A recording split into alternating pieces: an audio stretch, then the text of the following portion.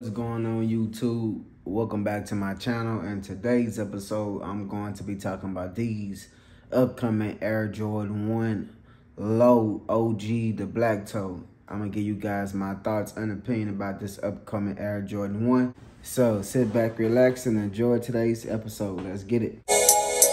Watch me get that, stripes like Adidas in my city. I ain't rich yet, jump man fan, keep the vans for the kickbacks. They don't understand, I'm the man where I live at. Wrong for the dream, trying to keep my name. Yes, man, before I talk about these Air Jordan 1 lows, I just want to say, if this is your first time coming to my channel, don't forget to hit that subscribe button and join the Wall of Dreams TV family.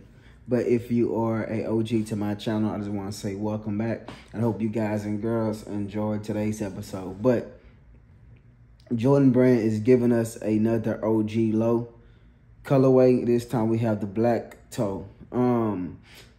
If you want these, I don't know when these dropping, but I remember a couple years ago, like, well, 4 or 5 years ago, around that time, Jordan Brand was dropping like low Air Jordan 1 low OG colorways back to back, like Chicago's, the Breads, the Shadows, the Royal Blues, like, and like they were just sitting, bro, everywhere. They were just sitting everywhere, bro. And I told myself, a couple years, man, we gon' like regret not picking them shoes up. Like me, I'm regretting not getting every colorway, bro.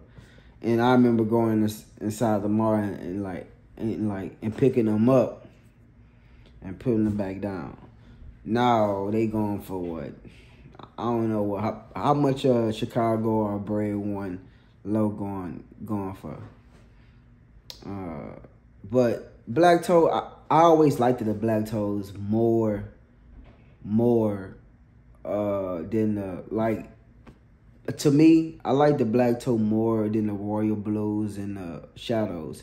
I like Chicago's is number 1. The Bread Bands, whatever you want to call it, number 2. Then it's the black toe. It's my 3. Then you got the UNC. Oh, I'm gonna say after the black toes, I'm gonna say the UNCs, the Shadows, and the Royals. It's just me, bro. It's just my top Jordan 1. But these cool, man. Always, like I said, always. I wouldn't, if I put a raffle in and like if I win it, you know, I'm gonna cop them. But I'm not. If I don't win, I'm not paying resale for them. You know, I just get them on the shock, not a shock drop, but on like a, yeah, you can say a shock drop when they shock drop them, you know, later. So this is gonna be a lucky release. If I get them, I get them. I just get lucky and win.